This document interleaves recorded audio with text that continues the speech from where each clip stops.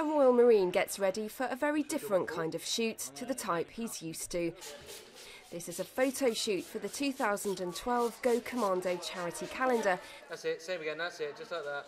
Featuring Royal Marines going a little beyond the call of duty, showing off what they need to do the job in various semi-clothed poses. It's a fun idea of raising money.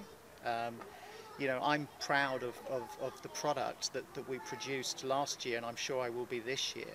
I think it could stand up against any other calendar because of the, you know, these are the fittest young guys that there are in the country. But they still needed a bit of persuading to pose for the camera, and they're expecting stick for doing it. Absolutely loads. I'm expecting it from every angle, and so what? If it's going to a good cause and it's helping out, I don't care. Probably being stitched up. More incentive. I would come down here, and I was nominated, so I thought I'll basically come down and help out. It's definitely a worthwhile cause. Hopefully you'll get quite a bit of money to help out the families. Do it for the occasional Chad. Little setup like this for a bit of fun and to raise awareness for different things and money, obviously, but I don't think I've got a career in it. I mean, they haven't got to try that hard to look good, have they? So, you know, lots of pumping up outside and running around and lifting heavy weights, and then and they're in and take a picture of them, yeah. Only because it's you. The profits from sales will be used to benefit the whole Royal Marine community, wives, children and the Marines themselves. The first calendar sold upwards of 7,000 copies. It was so successful, this one has backing from Debenhams and the MOD. One of the big differences this year is the fact that this is not just 40. We've got guys from all over, so from 4-2 Commando who are primarily still out in Afghanistan.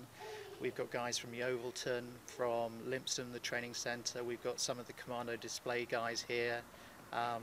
And whereas last year's was shot in a studio, this year, very kindly, the Ministry of Defence gave us the okay to be able to shoot on location. So, you know, serious message, but it's a fun product, and we hope that people will go out and buy it. The 2012 calendar is expected to sell around 30,000 copies, with a mainly female market. I can only speak for myself. It's Royal Marines with the tops off, and I think that appeals to the wider population. But it was very successful last year, and although it's a bit of fun and it's lads getting their tops off and having photos done on the military camp, there's a very serious side to it as well, and that's obviously it raises much needed funds for the charity. Some were easy, some weren't so easy. I think secretly they all quite like it, really. Get a bit of skin out, show a few of the ladies. Most of the guys actually, secretly, really want to take part. And they know they're going to get stick.